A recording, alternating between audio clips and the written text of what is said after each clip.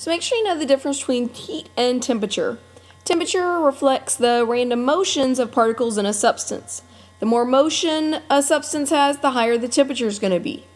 While heat is the transfer of energy between two objects due to that temperature difference. They're going to keep transferring heat until they're at the same temperature. Make sure that you know that heat flows from a hot body to a cool body.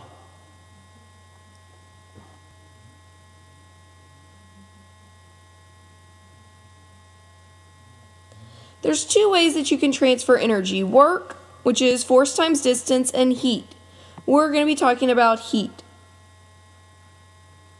So the measurements of heat are calories and joules. Calories are represented CAL, and this isn't the food calorie. Food calories have a capital C, and those are 1,000 regular calories. And then joules is J. Make sure you know that 1 calorie is equal to 4.184 joules. Make sure you know the conversion. So to convert 53.8 calories to joules, you're going to start with what you're given.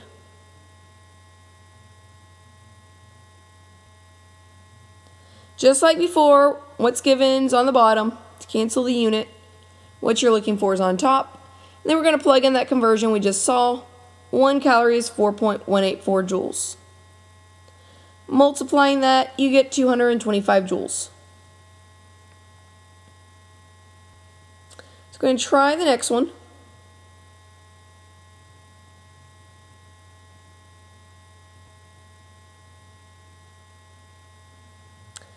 You should have put 2,634 calories. Plug your conversion in. And if you solved that correctly, you should have got 11,021 joules.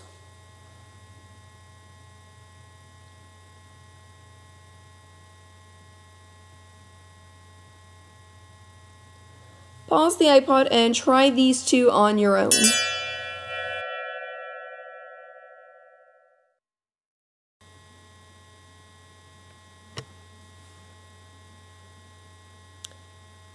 Okay, so 323 joules converted to calories should give you 77.2 calories.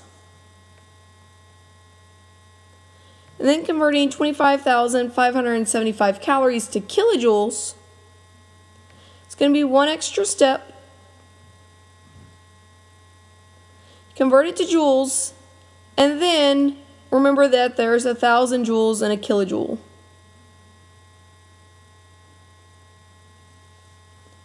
And so you get 107 kilojoules.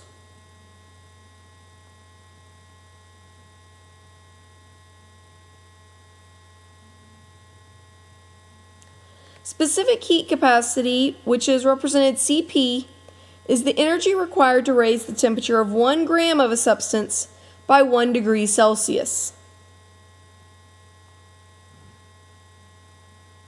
The units of specific heat capacity are joules per degree Celsius times grams, or calorie per degree Celsius times grams.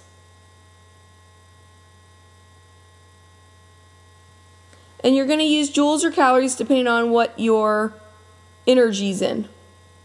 The higher the specific heat capacity, the more energy it's going to take to change a substance's temperature. Water has a very high specific heat capacity, so it takes a lot of energy to heat it. Make sure that you know water specific heat. That's the only one you have to have memorized. It's easy since it's the same as your conversion you just learned. 1 calorie per gram degree Celsius, or 4.184 joules grams degree Celsius. Make sure that you know your equation Q equals MCAT to calculate the amount of heat gained or lost in a substance. Q is the amount of heat or gained or lost, and that's in joules or calories. And you can even see it in kilocalories or kilojoules.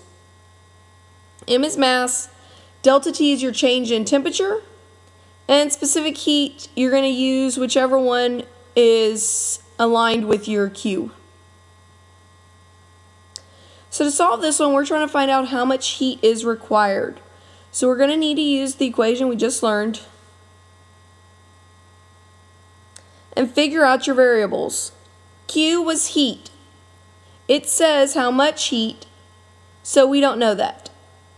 M is mass, and that was given in the problem, 530 grams. C or CP, we're dealing with water, so we're going to use 4.184 joules, grams, degrees Celsius. Technically, the problem didn't say if they wanted their unit in calories or joules, so we could have used 1 calorie, gram, degree Celsius. On the test, it'd be specific. And your change in temperature, you want to be a positive number, so we're going to do 60.7 minus 47.3, which gives us 13.4. We can plug all of this into our equation now and solve for Q.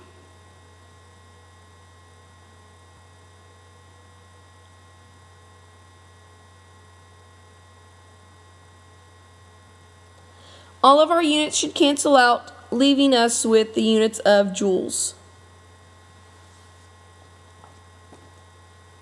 And we have 29,715 joules.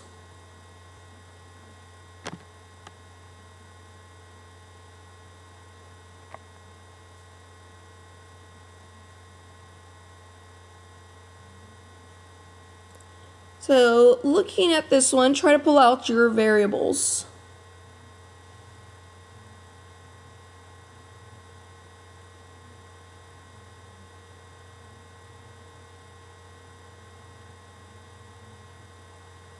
So our Q this time is 25,000 joules.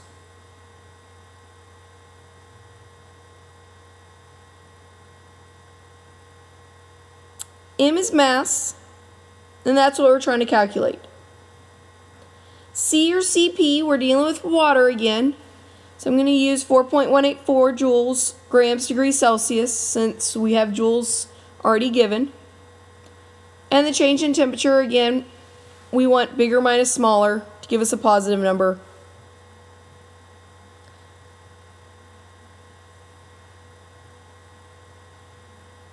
And so we get 19.8. We can plug it all in.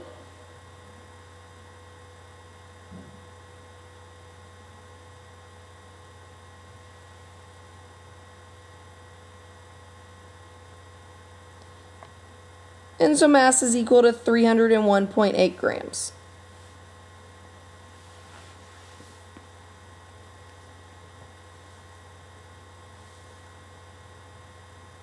Pause the iPod and try this one on your own. Restart it when you think you have it.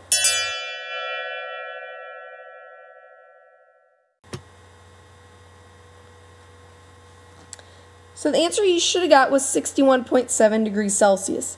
If you got that, then you can fast forward and try the next one on your own. If you didn't, keep playing and see where you messed up. So your Q should have been 31,000 joules.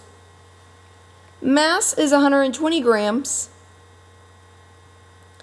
Our CP, again, 4.184 joules, grams, degrees Celsius. And delta T is what we're looking for.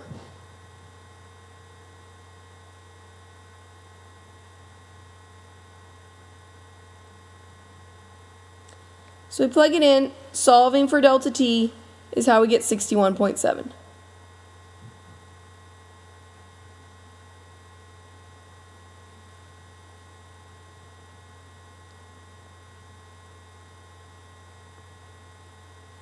Try this one on your own, and again, restart when you think you have the answer.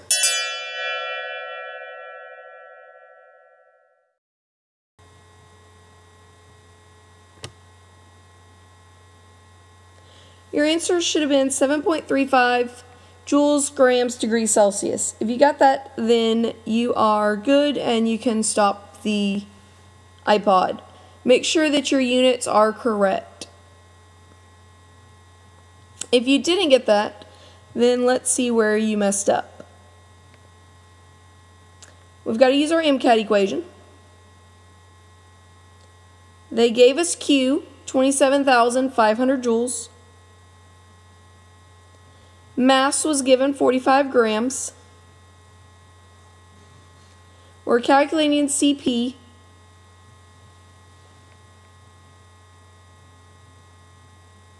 and delta T 98.6 minus 15.4 gives us 83.2.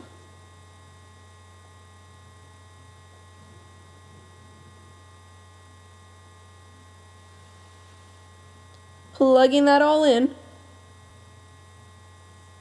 and solving for C or CP, we get 7.35. Because heat was in joules, our units had to be joules, gram, degree Celsius.